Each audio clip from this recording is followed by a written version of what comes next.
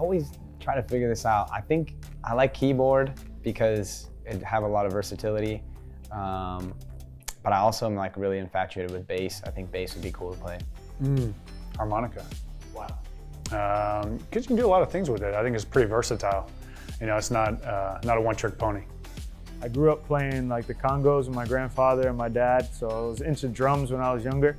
I like doing like the little beats with the pencils and beatbox, but like lately I've been picking up the guitar and the ukulele I have as well, and the harmonica. So those are my instruments that I'm messing with now. The violin. Why? Because I think it's fascinating, you know, the way it produces music, you know, the way, you know, it looks easy by the eye, but I know that it's not easy because I can't do it. I'm a classical type of guy, so either the violin or the piano. Probably more so the violin. I don't know, there's something poetic about me in the violin, so that'd be me. Weird, I know.